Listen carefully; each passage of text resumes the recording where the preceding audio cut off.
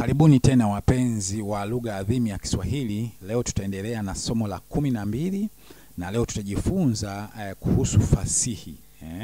Fasihi lakini katika upande wa ushairi.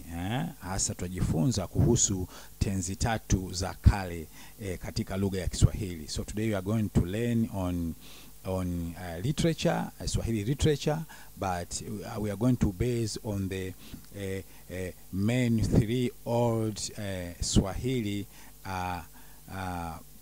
poems.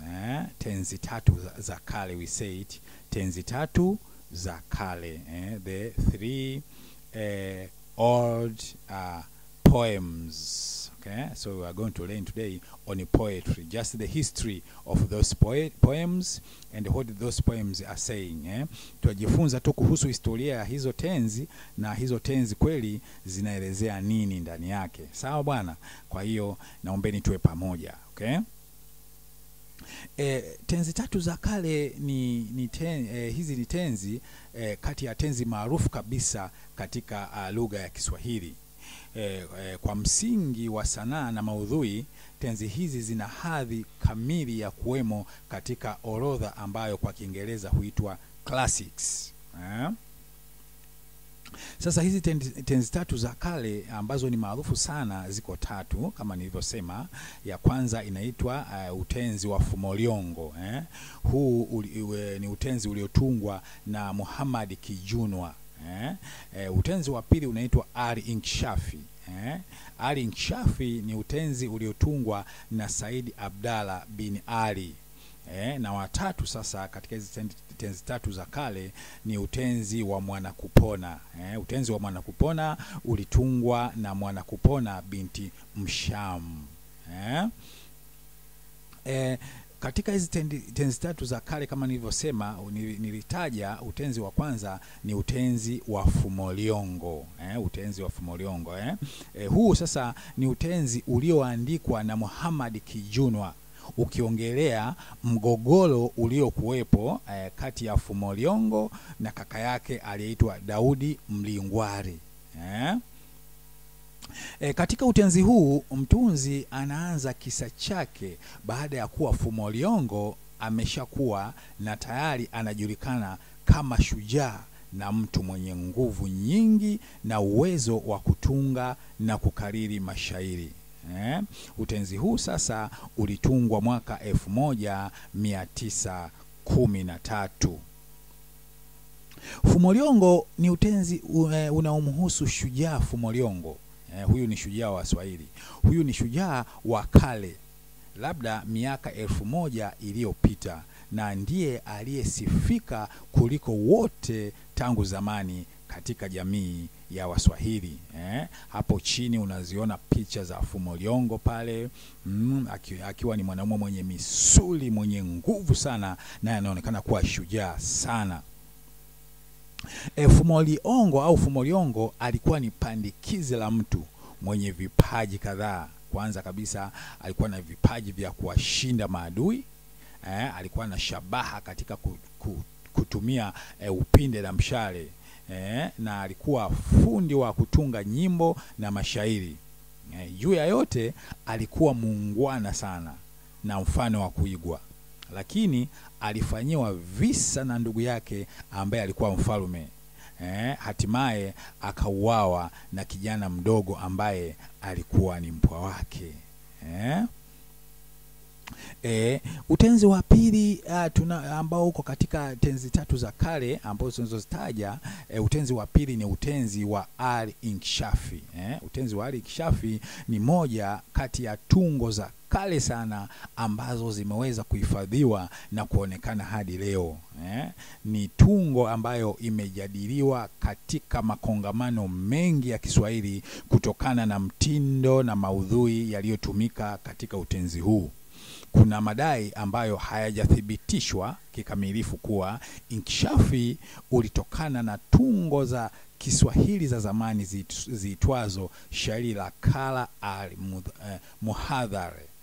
Hizi ni moja ya tungo za kale zaidi katika tungo au katika fasihi ya Kiswahili.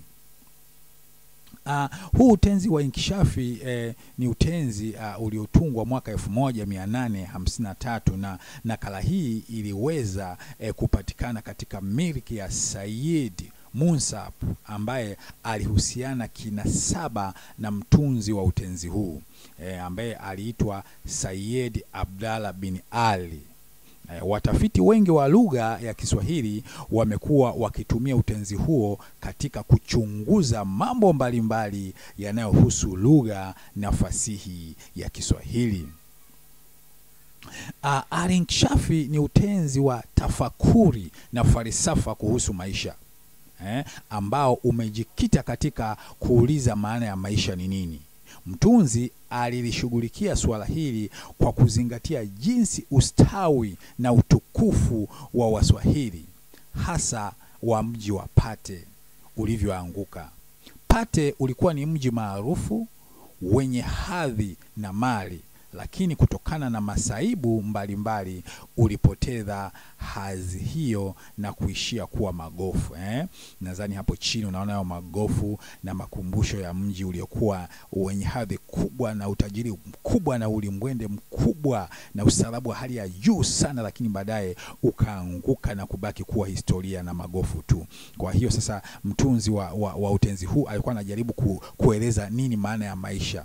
Iwapo kulikuwa na miji mizuri na mikubwa, lakini sasa hivi imeisha na kubaki magofu tu. Je, maisha ni nini? Thamani ya maisha ni nini? Au maana ya maisha ni nini? Hili lilikuwa ni lengo la utenzi wa Al-Inkishafi.